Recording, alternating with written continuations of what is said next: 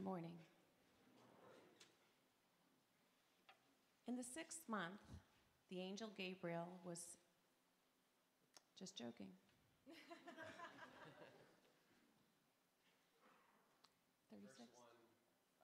1, 36. 36, that's what I saw. Okay. Thank you. And behold, your relative Elizabeth, in her old age, has also conceived a son, and this is the 6th month with her, who is called barren. For nothing will be impossible with God. And Mary said, Behold, I am a servant of the Lord. Let it be to me according to your word. And the angel departed from her. In those days, Mary arose and went with haste into the hill country to a town in Judah. And she entered the house of Zechariah and greeted Elizabeth. And when Elizabeth heard the greeting of Mary, the baby leaped in her womb. And Elizabeth was filled with the Holy Spirit, and she exclaimed with a loud cry, Blessed are you among women, and blessed is the fruit of your womb. And why is this granted to me, that the mother of my Lord should come to me? For behold, when the sound of your greeting came to my ears, the baby in my womb leaped for joy. And blessed is she who believed that there would be a fulfillment of what was spoken to her from the Lord. And Mary said, My soul magnifies the Lord, and my spirit rejoices in God my Savior. For he has looked on the humble estate of his servant. For behold, from now on, all generations will call me blessed.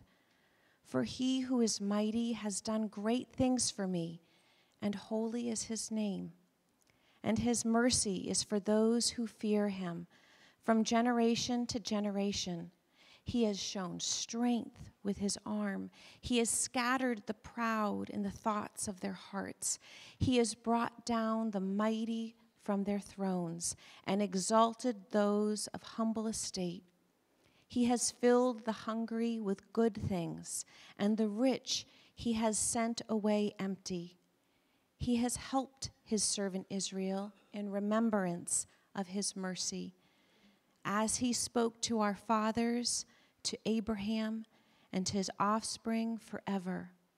And Mary remained with her about 3 months, and returned to her home. This is the word of God.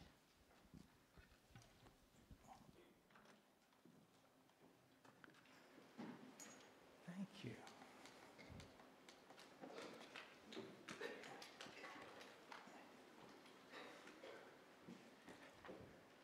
Boy, it's good to see everybody's face again. It really is.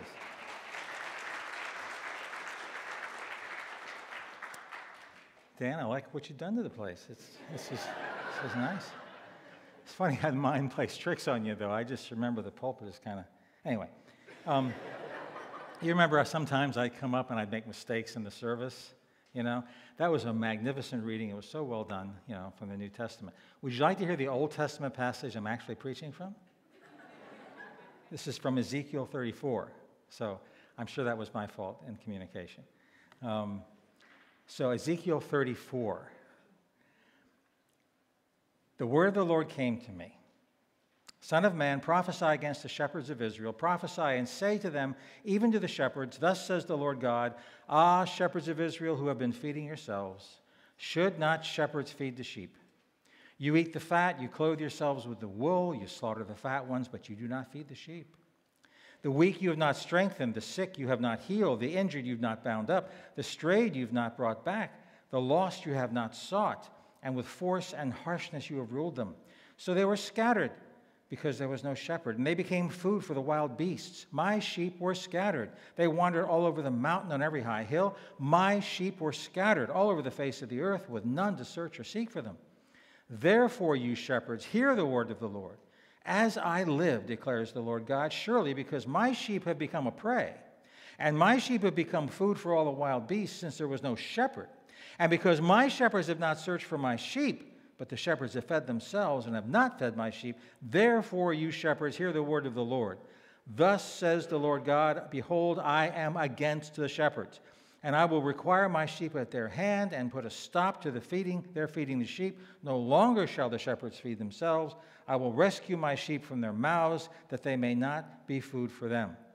For thus says the Lord God, behold, I myself will search for my sheep, and I will seek them out. As a shepherd seeks out his flock when he is among the sheep that has been scattered, so I will seek out my sheep, and I will rescue them from all places where they have been scattered on a day of clouds and thick darkness.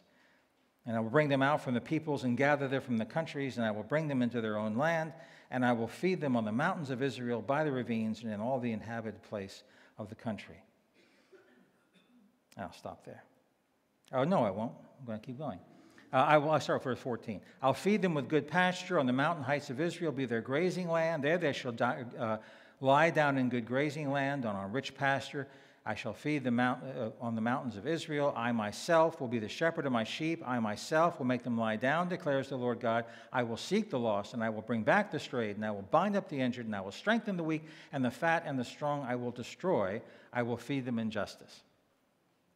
That was a wonderful reading from the New Testament, and I had to decide either to make up an entirely new sermon or go ahead and read this. So we went that way. I apologize.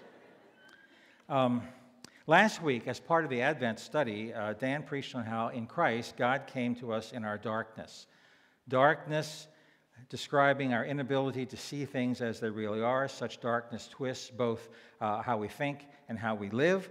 And we were encouraged with the gospel message that Jesus has the power through the cross and has earned the right to correct our thinking and turn our lifestyles toward what God intended.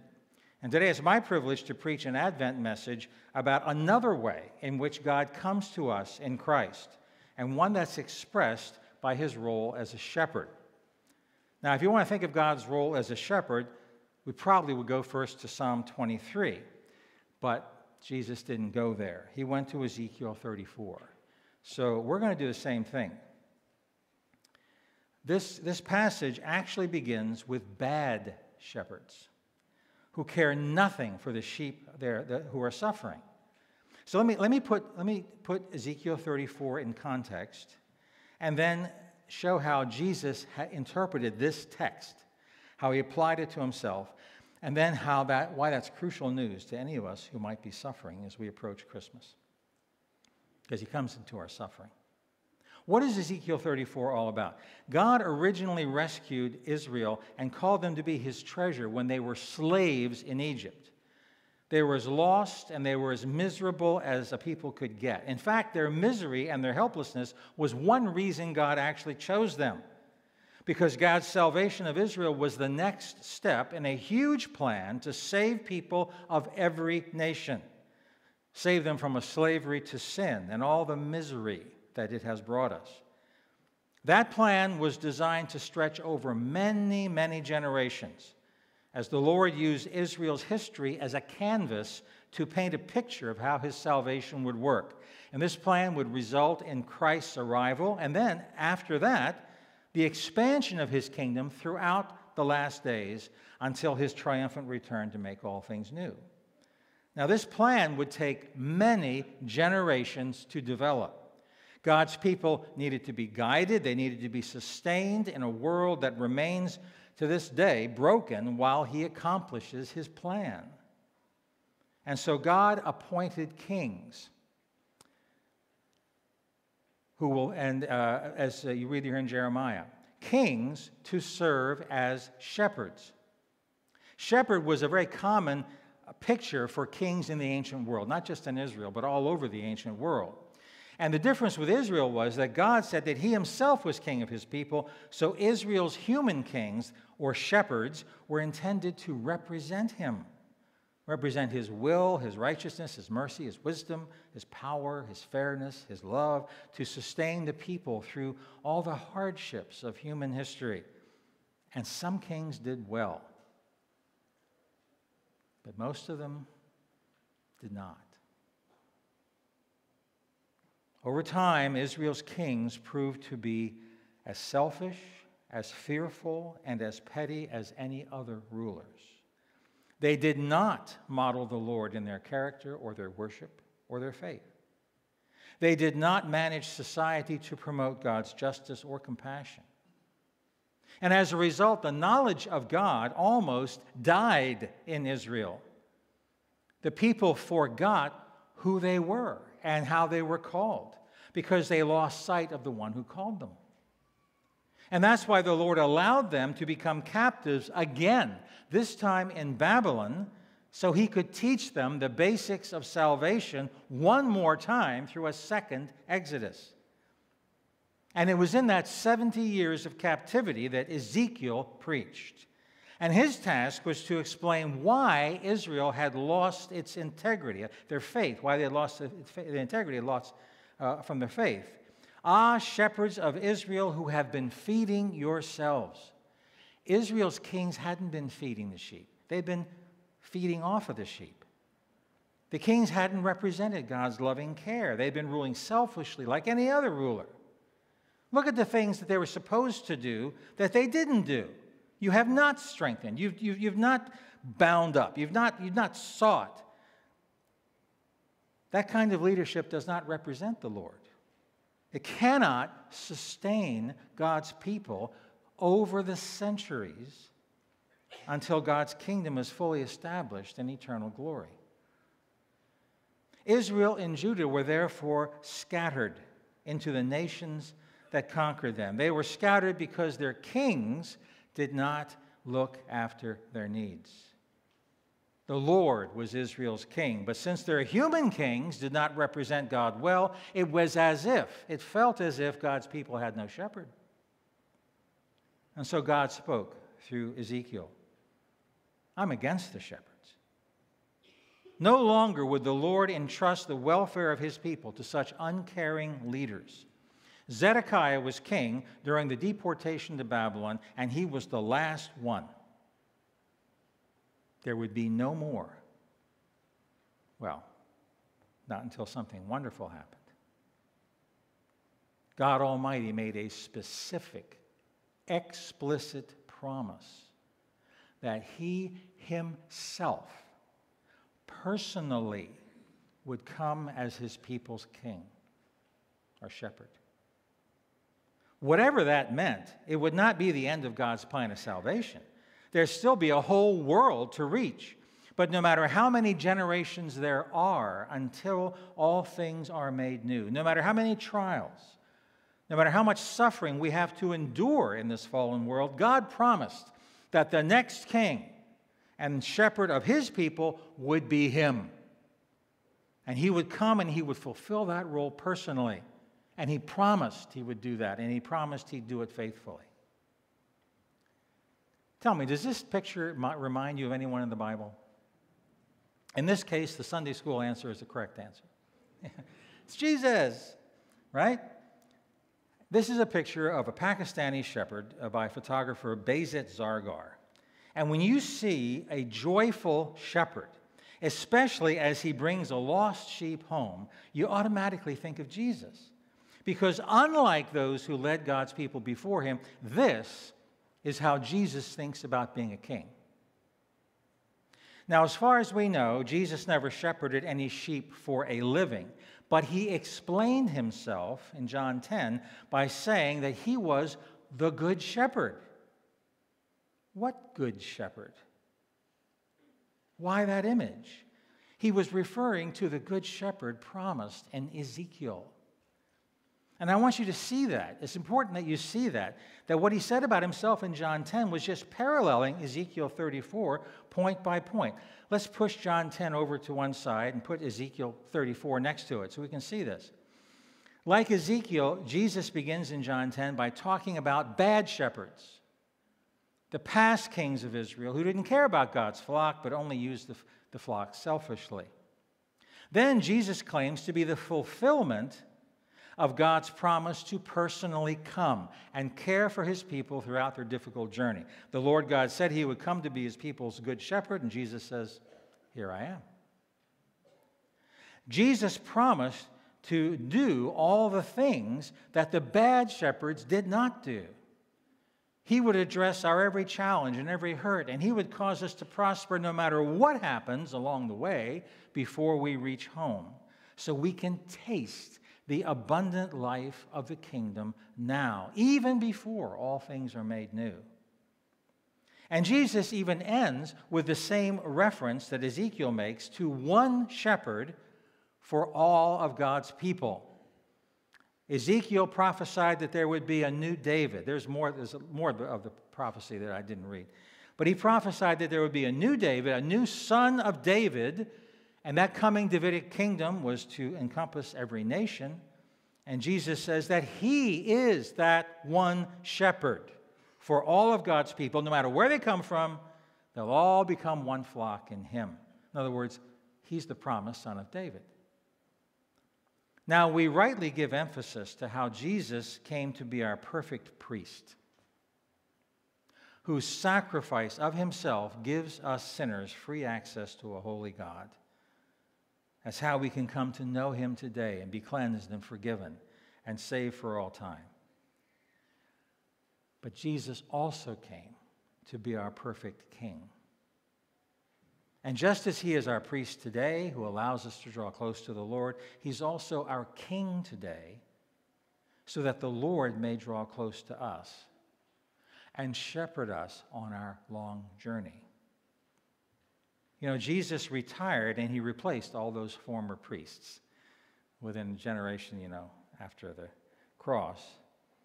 And he's done the same thing. He's also replaced all former kings.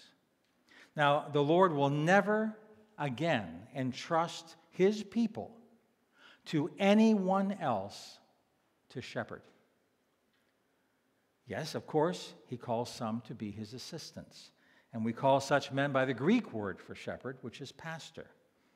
And it's the elder's privilege to assist Jesus by delivering his words and modeling his life.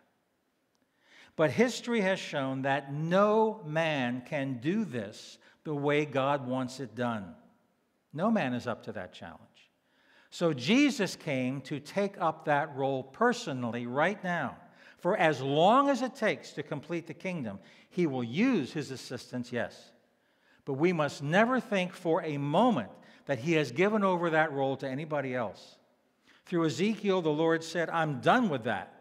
I'm going to shepherd my people myself, so it's done right. And Jesus said, here I am, just as I promised. Jesus' role as priest was accomplished once for all time. But Jesus' role as king is still being accomplished today. Not for Old Testament Israel, of course, but now for what the New Testament calls the Israel of God, which is the church.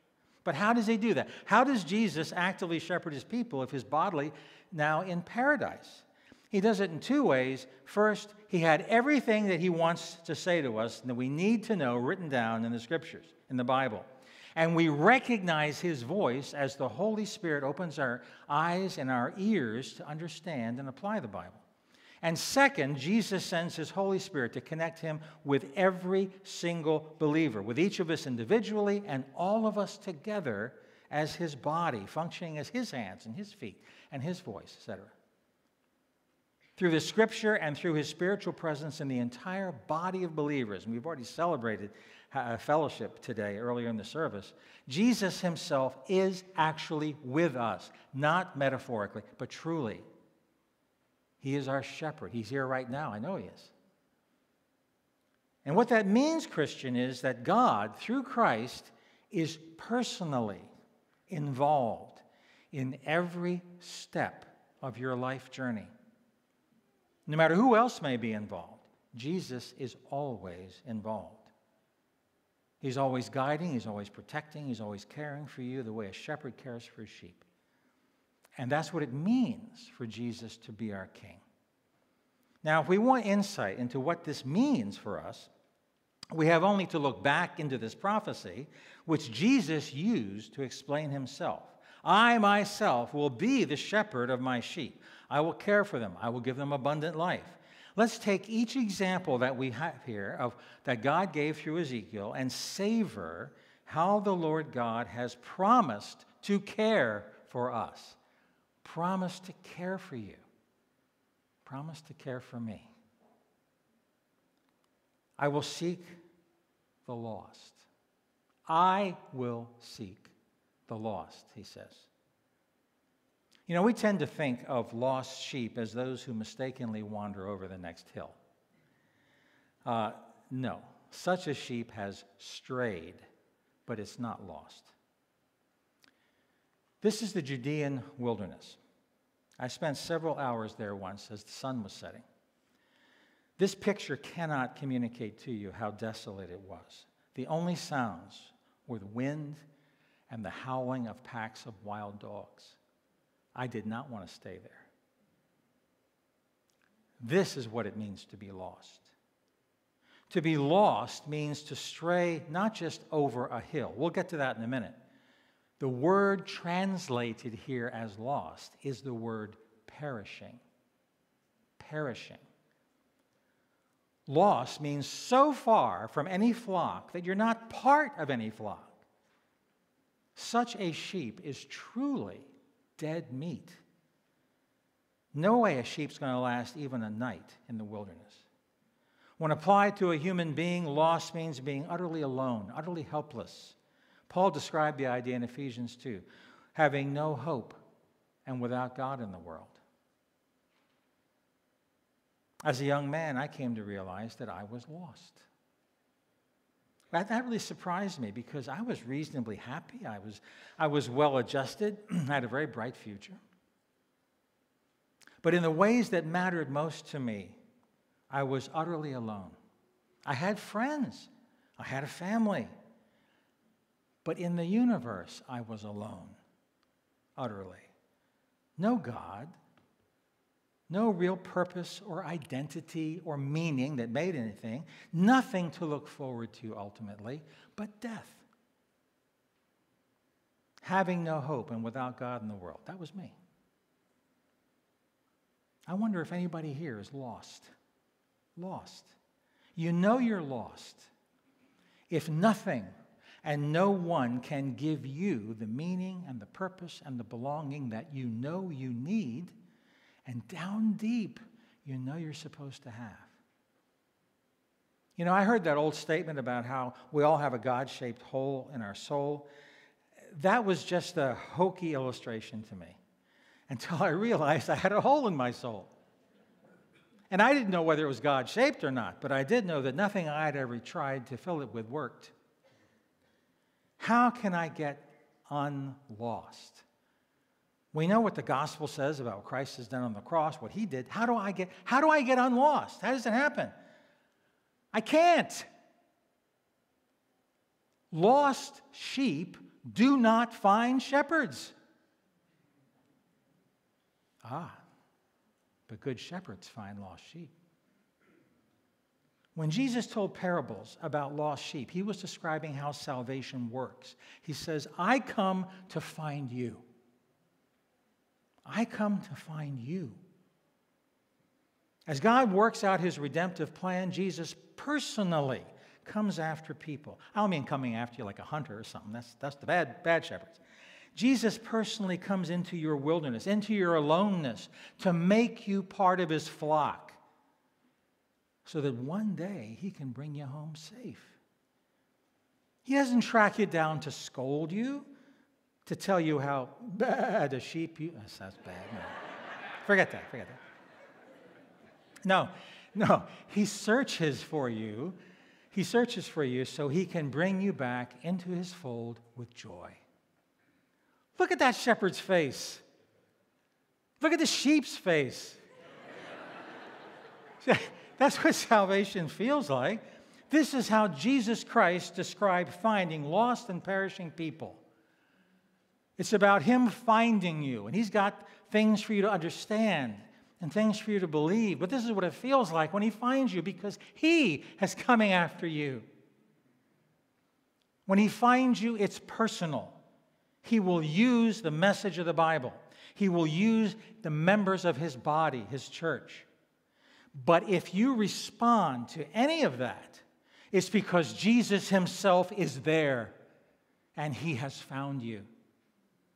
And you will sense his joy, as he brings you out of the wilderness. Jesus Christ is finding thousands of lost and perishing people today, beginning a journey with them that will never end. If you're lost, why couldn't you be one of them? The next three examples here deal with the day-to-day work of a shepherd. What God said he would do to keep us safe, help us taste the abundance of the kingdom to come. Even while his great plan of redemption is still unfolding, that's still happening. It's not done yet. Okay? These are ways that Jesus himself works with each Christian every day. I will bring back the strayed. Strayed, not lost. These are sheep who already belong to the flock. They aren't lost in the wilderness, but they have strayed from the flock. They've strayed from the shepherd. They've gotten distracted by something, or they've wandered away to check something out. In every case, a straying sheep is kind of experimenting with what life might be like, if they weren't part of the flock. We all do it. So what does our good shepherd do?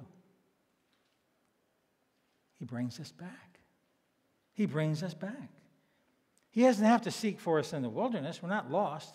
We're not even that far away. But we have strayed. We have disconnected from the flock. We're getting out of earshot of the shepherd. We aren't looking to where Jesus is leading us.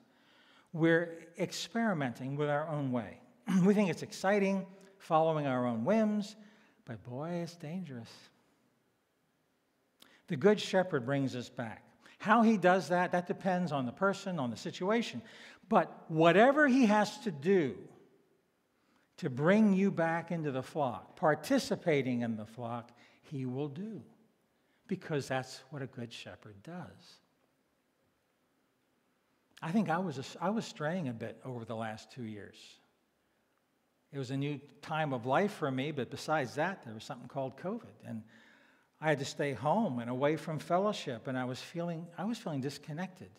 It wasn't a good place. And I don't think I'm the only one that felt that way. I wasn't focusing on the Lord Jesus as I had, but Jesus came after me. And he brought me back. I just happened to run into an old mentor of mine that you've already met this morning. His name, anyway. He was the first model for me of a Christian man who also loves science. Just what I needed. And I just came across them having breakfast, he and Stuart, having breakfast at a restaurant. And I went over and said hi, and they said they met every week, and I kind of invited myself to join them, and they're so gracious. They let me do that. And I cannot tell you how much that meant to me over the last 2 years. After that, I kind of ran across another old friend, another old mentor, actually, that I hadn't seen in almost 50 years. Still haven't seen him, but we spend 3 hours on the phone every other week, and it's been good for both of us. I don't think those things just happened. I am certain that Jesus brought them into my life because he is my shepherd. He used other people. He uses the word. I had to respond. But he brought me back. And he brought me back personally. I know he did, and I love him for it. Some of you may have been straying a lot further than I did, and longer, and not just because of COVID. You might not realize it because you're still in services like this, and of course, I'm delighted. But beyond the worship service, you're not really in fellowship, and maybe you haven't been for a long time. Maybe it's been a while since you've had a spiritual conversation or prayed with anyone. Maybe it's been a long time since you have extended yourself to help another Christian who's in need or allowed some other Christian help you. Maybe it's been a while since you spent any time in a group or one-to-one over coffee. Today, Jesus is bringing back a lot of strays. He's doing it all the time. It's what he does. He's a good shepherd. Today, many sheep are going to get healthier. The flock is going to get healthier as they return. Why couldn't one of those strays be you?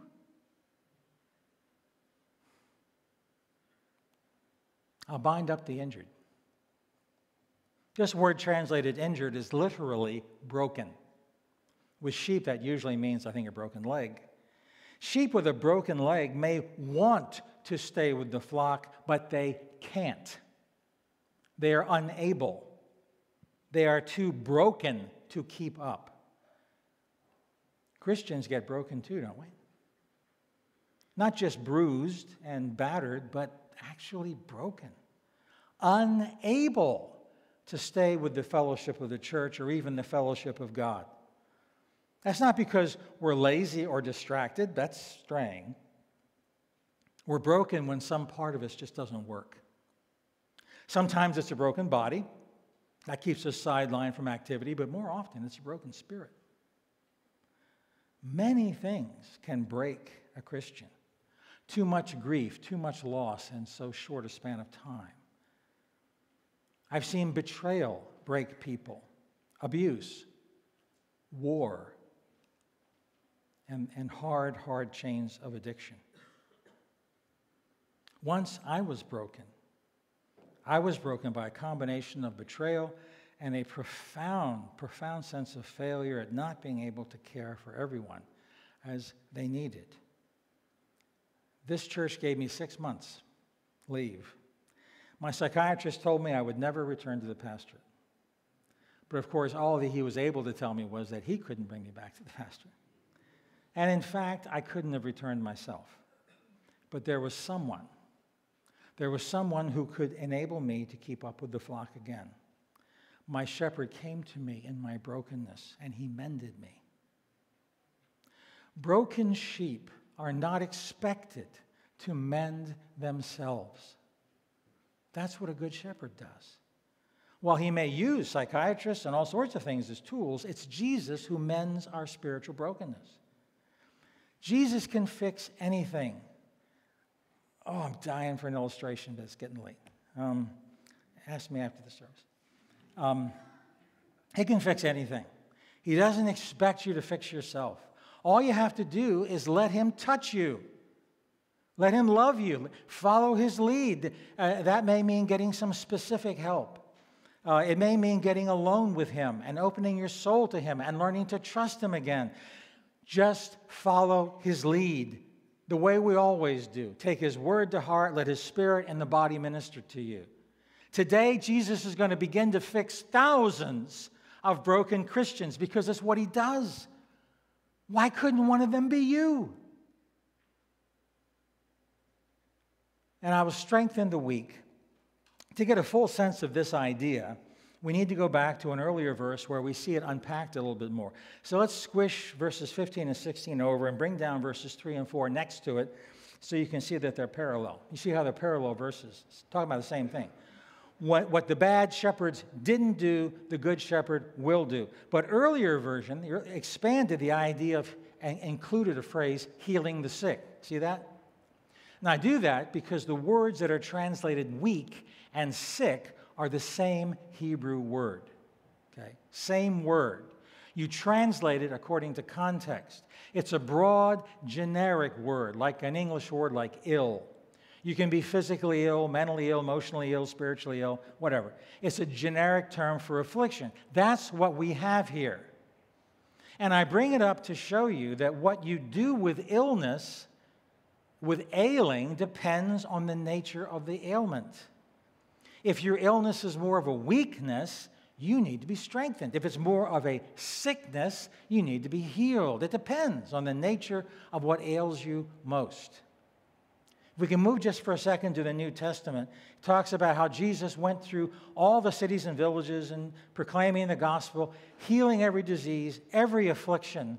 And then notice he brings up Ezekiel 34 again because he saw the crowd was harassed and helpless like sheep without a shepherd.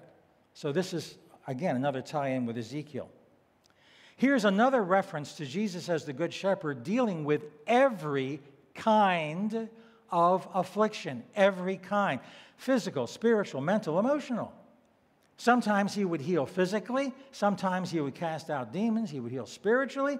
Whatever he did would depend on what the affliction was. Once he just said, your sins are forgiven.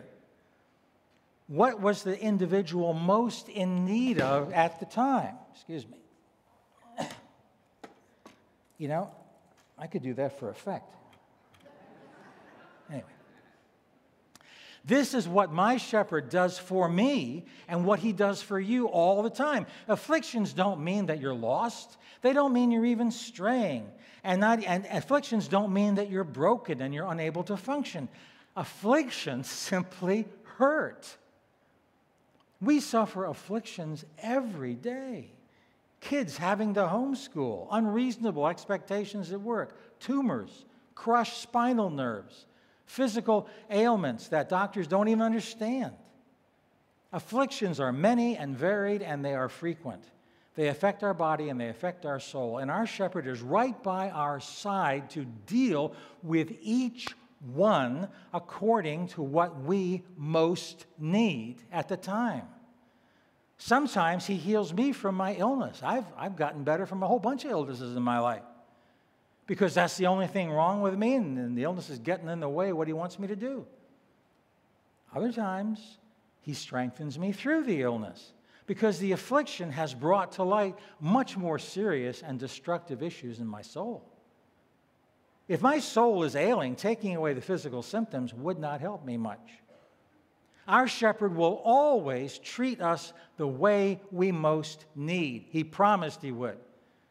And again, the only way we could miss out is just to resist letting him touch us at all, because we're afraid. Today, Jesus is going to deal with millions of ills. As long as the world is broken, ills just keep on coming. But for those who are willing to trust him, he will powerfully treat our afflictions in life-changing ways, ways that genuinely make our lives more abundant. Why couldn't one of those whom Jesus masterfully treats today be you? And finally, I will feed them with justice. This list began with finding the lost, and Jesus used that image. Remember, he talked about that, about finding lost sheep as a way of talking about salvation. The middle part dealt with the day-to-day needs of our journey, and this last example of shepherding deals with our arrival home, when all wrongs are righted and all things are made new, never to be broken again. Why do I say that? Because Jesus uses this section of the prophecy to speak of his return. I didn't read all the rest of it, but Ezekiel goes on to talk about how the shepherd will judge between the fat sheep and the lean sheep, and it develops that image of the sheep and goats. And ringing a bell? Jesus specifically uses the last section of this prophecy to characterize final judgment, which he will execute for God's glory and for the eternal good of his flock. This Advent, let's remember the God who entered our darkness, but let's also remember that this is the same God who entered our suffering. The one who came to be our perfect priest also came to be our perfect king and shepherd. The church's journey home is going to wind through every lost tribe and language and people and nation. It's going to be long and it's often hard. But when human shepherds could not provide all the help we need, the Lord promised to become our shepherd himself. In Jesus, that's exactly what he did. Pray with me.